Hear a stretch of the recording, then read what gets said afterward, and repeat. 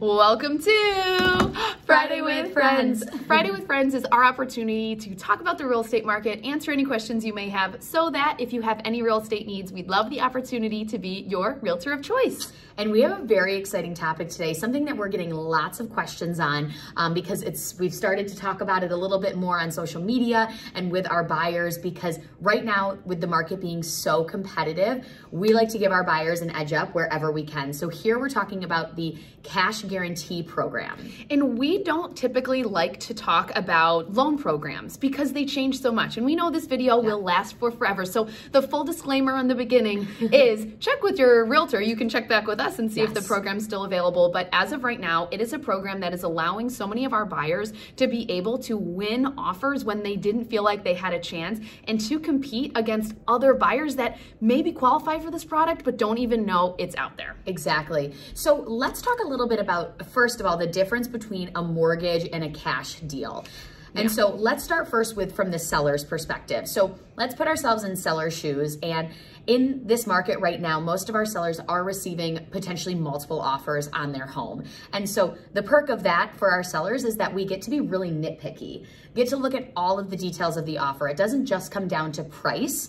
It comes down to price, of course, is very important, but also the terms of the offer and the amount of risk that comes with that offer.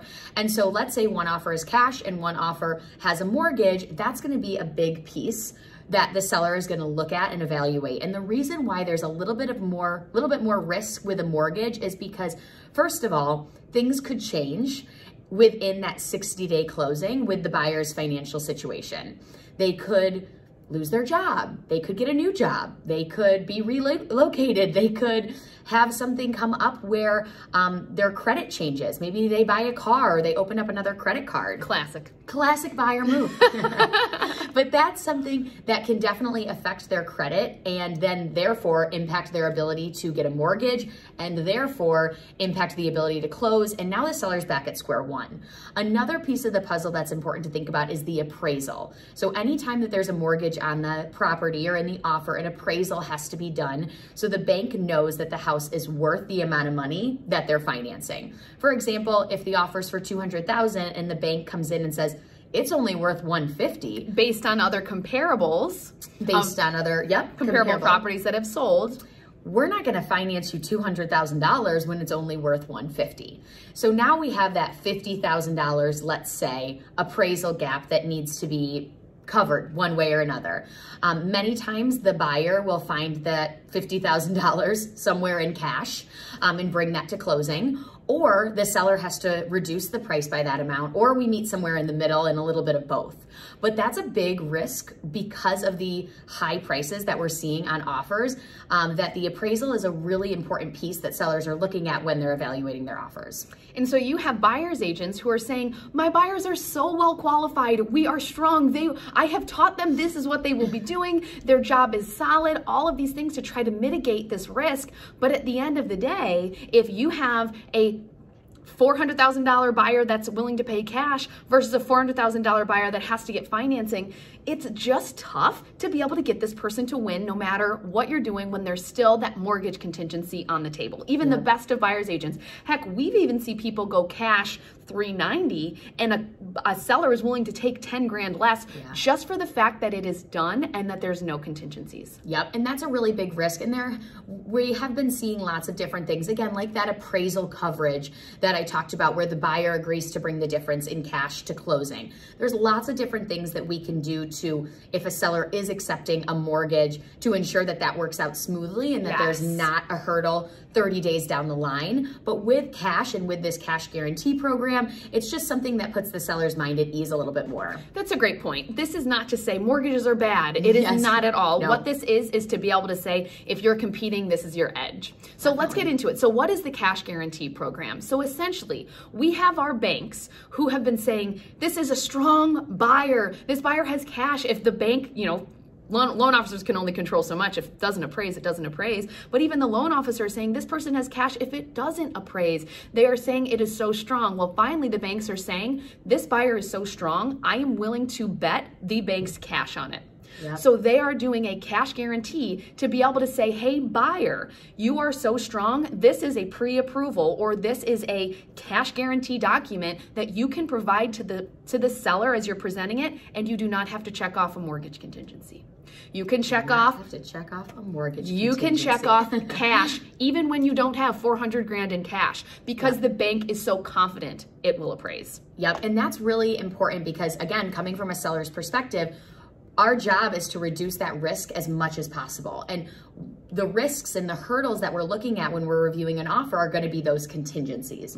So the least, the less contingencies, the better. And so if there's no mortgage contingency, because the bank is willing to take that on, because they're such strong buyers, that's a huge, important piece and one less hurdle that the seller has to worry about. So then your cash, 400,000, and their cash at 400,000, now it comes down to terms. And that's a place where you're like, okay, great, we can talk. You're in the conversation. Yep. You're in the conversation. You're competitive, and that's what's great. Now, you might be saying, well, how do I know if I qualify? There's a bunch of different lenders that are doing this in the area. Some have different intricacies within the programs, but I'll give you just some things to be aware of. One, to make sure you know what it takes to qualify. Sometimes there's certain credit scores you need to qualify. Sometimes there's certain down payments that you need to qualify, and sometimes there's debt to income ratios that you need to keep. 9 times out of 10, you're actually probably going to hit those. You don't even need 20% down payment. Now, let me explain what I mean by this, because again, things could change, but let me explain what's happening right now, today. If you have the cash for a 5% down payment, you can still qualify for this program. However, here's what you need.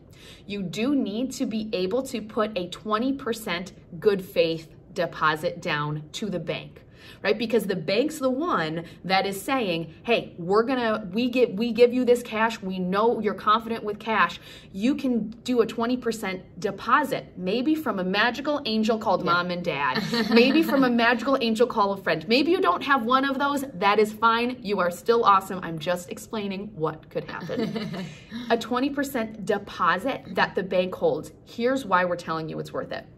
One of our lenders does a cash guarantee where if you do this 20% as a good faith deposit, it is guaranteed sold, which means if for some reason you as the buyer back out, that 20% deposit goes to the bank, but the bank will buy the property from the seller still. Yeah. So it is 100% sold. And again, in a seller's mind, that's the peace of mind that they want. So you could even challenge to say that it's better than cash, right? Because a cash buyer could walk away. Yep. Now, of course, if they walked away, they would have a good deposit and all of that. But do you see how we're starting to think in terms of what does the seller need and how do we make sure that the seller is taken care of? And you can start to get creative. So you may be saying, okay, this cash guarantee program, it's not an option for me. That's fine. You can still compete with a mortgage in this market. Yep. But if you have your back up against the wall and you're like, I can do this, I am as good as cash, you have to check out these programs. Yep. And we have, as Mandy mentioned, lots of different lenders that are providing some type of, cash guarantee program. So reach out to us. We can make those connections for you and see what the best fit, which one's going to be the best fit for you, because it is going to be different for each person and what they're looking for, what the standards are, what the restrictions are, things like that. And I don't know if I closed the loop. So let's say you do good faith deposit of 20% down and you own 20% as a good faith deposit, but you only want to do 5% down. At closing, that 20% gets returned. You just need that to show the bank how serious you are so that the bank feels confident in doing this type of cash guarantee. Yeah. Okay, so I want to make sure I close that. No, I love that. And that's why it's, however we can get the 20%, again, from that angel that we talked about, or from, whatever it might be where you can get those funds pulled out into the deposit. But at the end of the day, if you don't want to put 20% down, you're fine. Sorry. We were really excited. You're fine. You don't have to. So you can go in cash with a 5% down payment that you actually purchase the house with, as long as you have that extra cash just to have your back so that you can go through with this program. So That's the cash guarantee That's program. it. That's it. If you have any questions, make sure you're talking to your realtor, you're talking to your loan officer. You can call us and we'd be more than happy to help guide you through this, because if you are feeling like your back's up against the wall, make sure that you and your agent are getting nice and creative, because that's what we've been able to do and win so many offers for our clients. Is it still hard out there? Heck yeah, but we're doing everything we possibly can to make sure we're supporting our clients, and this is definitely an option that has proven to be very, very valuable. Again, Definitely. things change. Things change. But this is where we're at today. So we hope you enjoyed today's episode of Friday with Friends. Friday with Friends is our opportunity to talk about the real estate market, answer any questions you may have, so that if you have any real estate needs, we would love the opportunity to be your realtor of choice. Perfect. You can find us at friendonyourside.com, anywhere on social media. We're always a message away. Bye, guys.